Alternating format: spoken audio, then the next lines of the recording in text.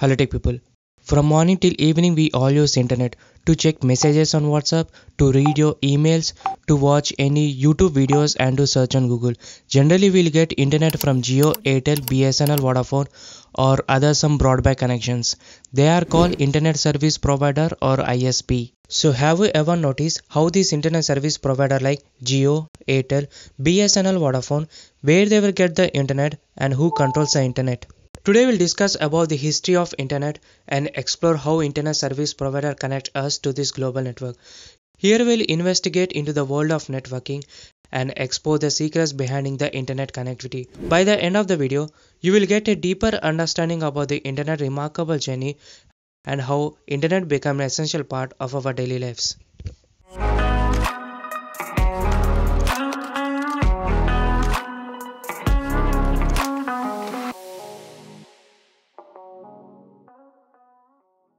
The story of the internet started in 1957, where electronic telegraphs was used for digital communication.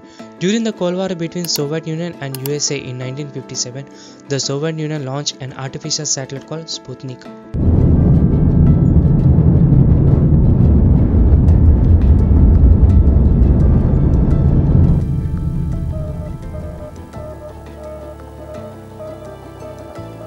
This is the first artificial satellite launched into the space to transmit radio signals and for space exploration and to beat USA. This event triggered the USA to establish the Advanced Research Project Agency ARPA in 1958. Later it is known as the DARPA under the Department of Defense. Paul Barron. He is a Polish-American scientist working with ARPA agency. Barron's vision is to create a decentralized and secure network to prevent any kind of information leaks. So he introduced the concept called packet switching.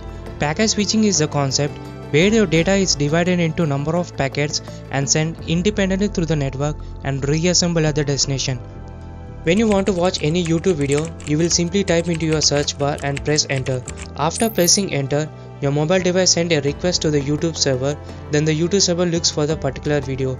Once the video is found, the data is divided into series of zeros and ones which are called packets.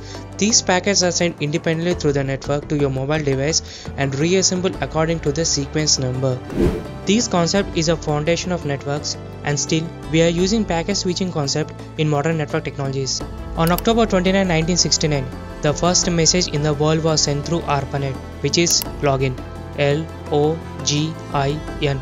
Two universities were involved in this operation in USA. One is UCLA, University of California, and another one was Stanford University, which is located approximately 350 miles away.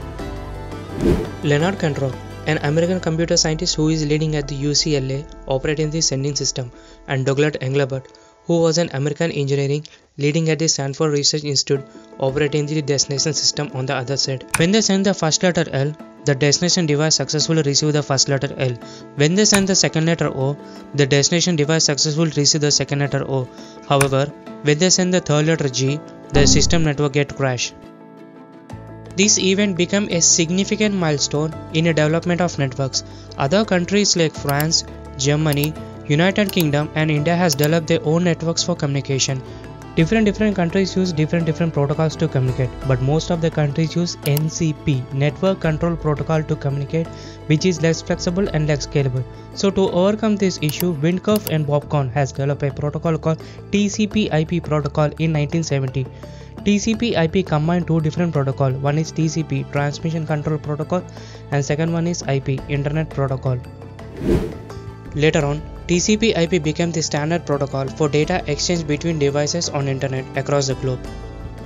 Still we are using TCP/IP protocol for communicate, so whatever data you are sending from device, it uses TCP/IP protocol. As the internet became popular worldwide, more people started using internet for communication, and the number of the devices connected to internet also increased.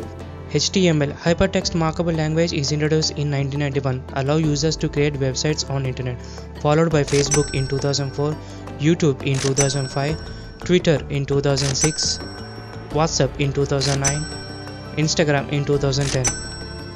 But who controls the internet?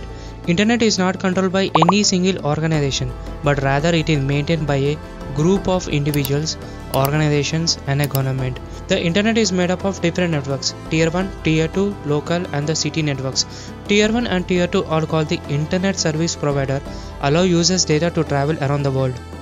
Tier 1 network companies such as AT&T versions, Tata Communications, Level 3 Communications, NTT Communications are connected across the ocean through a underwater fiber optical cable. As shown in this video, these Tier 1 companies are connected across the different countries via submarine cables.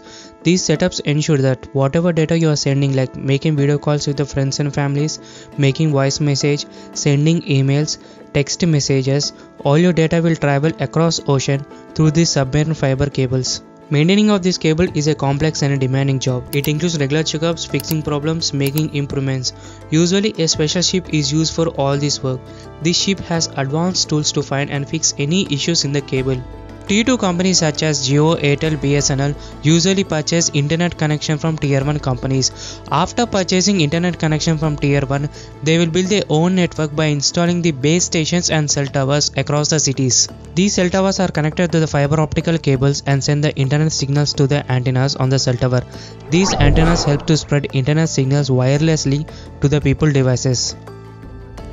Before ending the video, let me explain with an example that how your data will travel through local and the international network.